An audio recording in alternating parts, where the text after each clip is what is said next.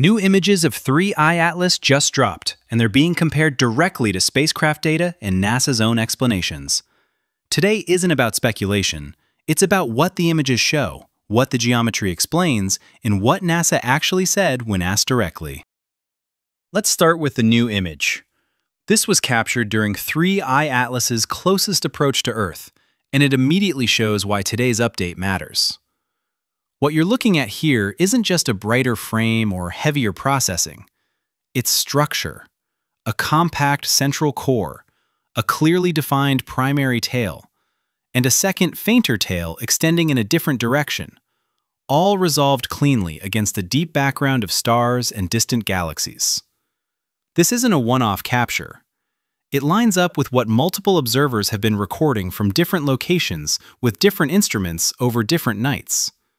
And that consistency is the key theme of this update. Because when independent data keeps reproducing the same geometry, the question stops being, is this real? And becomes, what exactly are we seeing? Let's break that down using today's images and the latest official responses. Now compare that to this frame. This is 3I Atlas captured from the ground, under real sky conditions with modest equipment, no heavy enhancement, no artistic stretching. And notice what isn't obvious. There's no dramatic tail flare, no sharp jet blasting outward, no sudden structural change. What we're seeing here is a compact central glow with a faint, diffuse envelope. Exactly what you'd expect when the object is already moving away from optimal geometry and brightness. The star trails tell you something important too. This exposure is long enough that background stars smear, but the object itself stays tight. That tells us the signal is real, stable, and faint. Not an artifact, not motion blur, and not processing noise.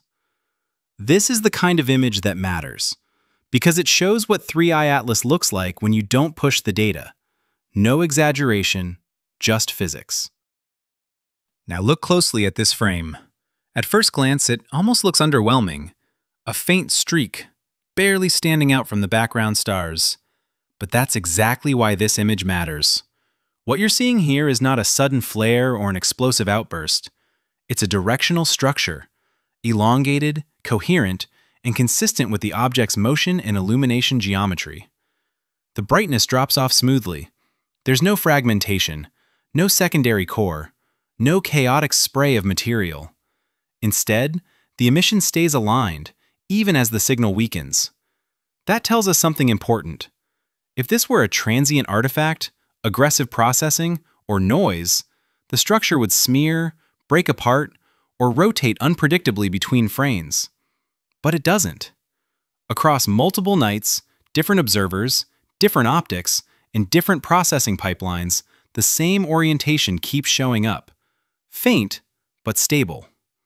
This is exactly what you expect from dust responding to solar radiation pressure and viewing geometry after perihelion, not from an impulsive event or an internal disruption. In other words, the object isn't doing something new here. It's continuing the same physical process, just at lower signal. This is where things finally snap into focus. These panels come from a dedicated analysis, not casual imaging. Different dates, different heliocentric distances, same object, viewed from different angles. What looks like a sunward-facing tail here isn't a new jet, thrust, or anomalous emission.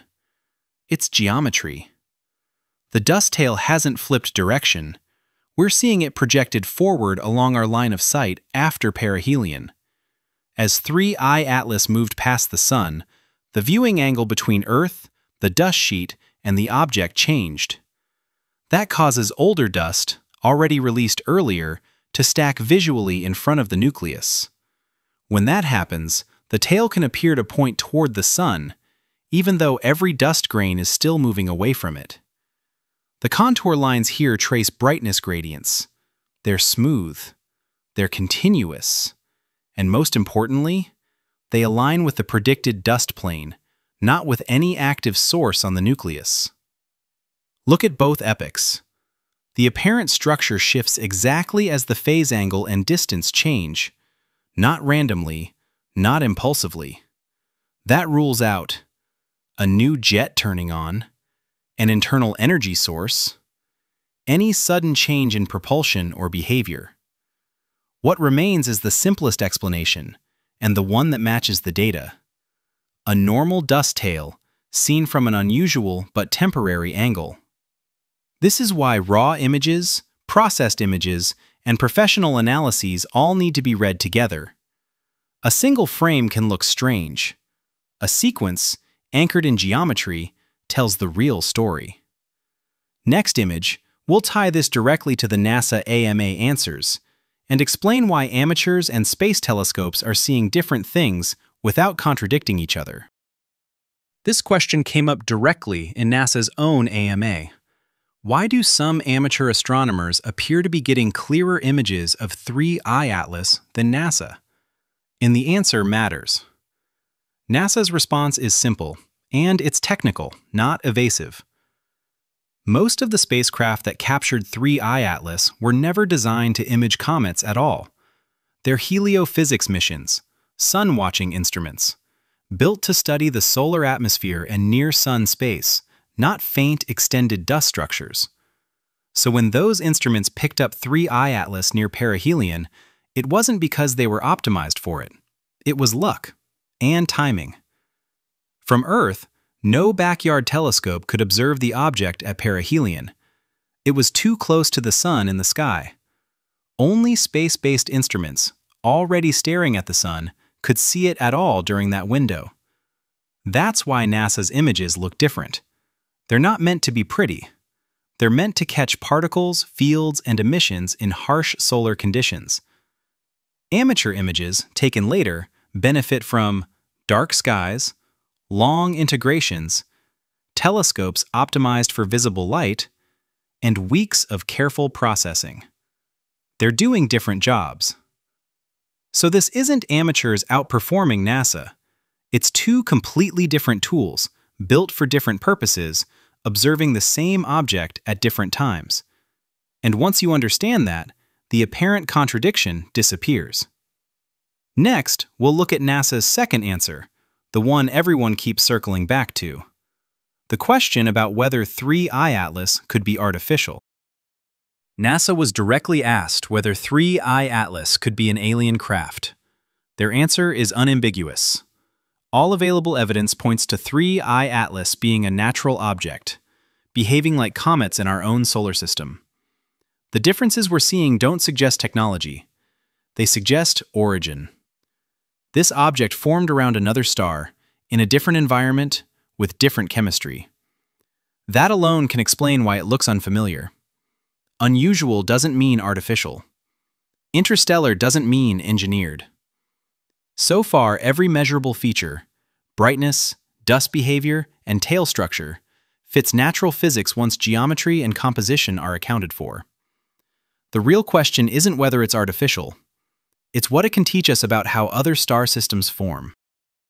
So here's the question. If 3I Atlas looks strange but follows natural physics, how many mysteries in space are really just unfamiliar environments? Drop your thoughts in the comments. If this breakdown helped, hit like. And if you want more clear, evidence-based space analysis without the hype, subscribe. Also, check out my new video, Why Betelgeuse is Already in Its Final Stage.